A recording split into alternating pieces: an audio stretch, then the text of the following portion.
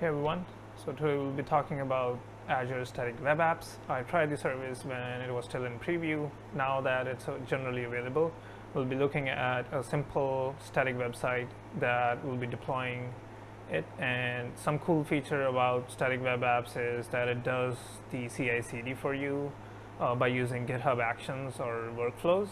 And also I know that it supports a lot of frameworks, so like Vue, React, Angular, .NET.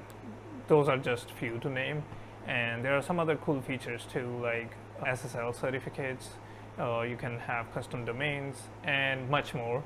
I'll be making this as a series, so the first part of it being just deploying our simple project that I built. Let's dive right into the video.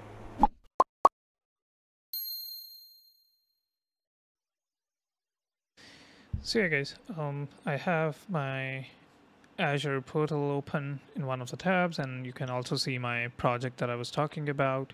It's a basic HTML and JavaScript site which detects some features of your mood when you start the site. So I'll just show you guys the code here real quick, and this is one of the demos that I followed last year on Web Dev Simplified YouTube channel. It's a great project. Do check it out. I'll link it down in the description. But yeah, basically if I just hit go live, so I'm using live share as one of the extensions here, and if we see our project here, you can see like it detects the feature of my face and then predicts the emotion. So right now you can see it says neutral, and if I smile it says happy, and then if I'm like angry, you can see that the values changing there. So we'll deploy this to Azure Static Web Apps, and yeah, let's dive right into it. So if we go back into the portal here real quick, you go here and then just go into Static Web Apps. It shows up in my recent services, but yeah, you guys can go ahead and do the search and it should show up. It's generally available now. So, and if you go ahead and click at create, so I still have my student subscription going on with Azure, so I'll use that, and then we'll create a new resource group. I'll name it as face dash detection. I don't know if it's the right term because it doesn't detect the face. It basically tells you the emotion by like evaluating the expressions. So we'll go ahead and click OK, and we'll name it my face app. Hopefully it's not taken. Awesome. And we'll use the free plan here just because I don't expect like a hot load of traffic. But yeah, go with the East US2 here. And the great thing about this is I'll use GitHub, so it'll pick up the code directly from my GitHub repo, and also it'll, yep, and I'll just authorize GitHub here so that Azure can access my GitHub account. And for organization, I'll pick my account, and then the repository, I think I named it face detection. Yep, there we go. And we'll use the master branch here. And for the rest of the settings, I'm just gonna leave it blank. We'll just go ahead and click on review and create.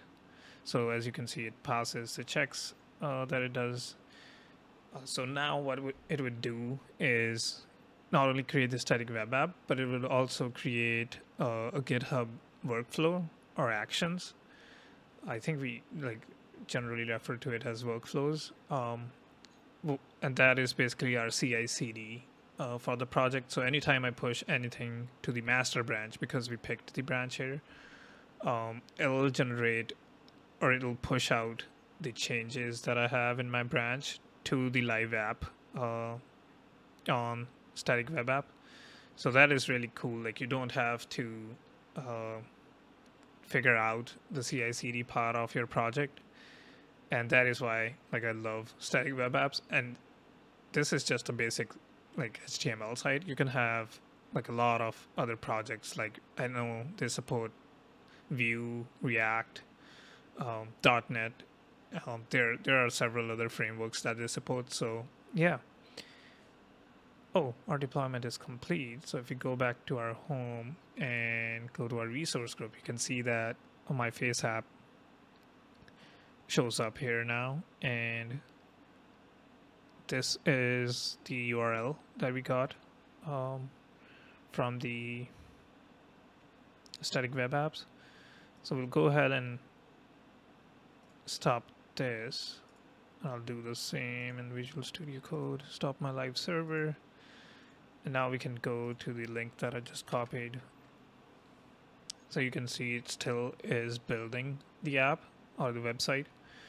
So your static web app is live and waiting for your content. So if we go back to GitHub and if we go into actions, and you'll see that it's building the web app. If we click on build and deploy, you can see that it's still in progress. It has elapsed like around 60 seconds, but you can see that it did this all by itself. We just had to authorize Azure in the beginning when I signed into my GitHub account, and everything else is like Static Web Apps takes care of it. You can also see some errors here because I didn't specify anything for like what framework or what type of build settings I want. It just predicts it and puts my like index.html and JavaScript and CSS files in the deployment, and we can see that it passed. So if we go back and refresh this, we should see our app, and now it says, hey, this site needs access to your camera. So if I click allow, you should see my face again, and basically the face detection thing that I built. So it says neutral, and if I smile, it'll say happy, and if I like there's angry. I don't know how to do sad. Yeah, I can only do neutral. But yeah, so that's how you do it. And yeah, in the next video, we'll go over some of the other features that Static Web Apps have.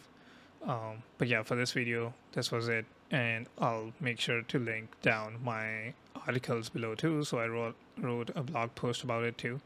And also Web Dev Simplified's project that I used here. But yeah.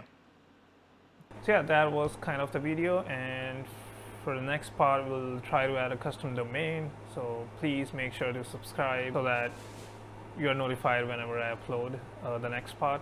And yeah, thanks for the support. I'm really close to 400 subscribers, and it's only possible by the support of this amazing community. So yeah, thank you.